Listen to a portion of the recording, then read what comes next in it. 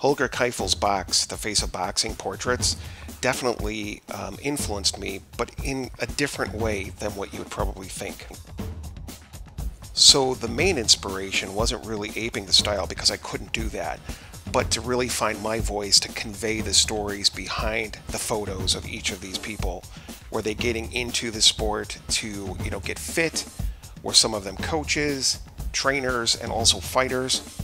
It actually ran the gamut, and the stories are many. So when you look at each of these photos, you'll of course see a technical evolution, but sometimes there's a throwback to older styles and just trying to mix it up. The main thing is to present the person behind the photo, and as I said earlier, to inspire a narrative in your head, or when you read the text that accompanies it, you'll understand their story a little bit better. And this is what inspired me to bring visuals to my online store. A lot of people said that they liked how a lot of these pictures looked when I would post them on social media for the gyms I was working for, and also for the fighters that I had hooked up with and coaches and trainers who used them. Stay tuned for more conversations, interviews, and additional boxing content on the Boxing Match Podcast.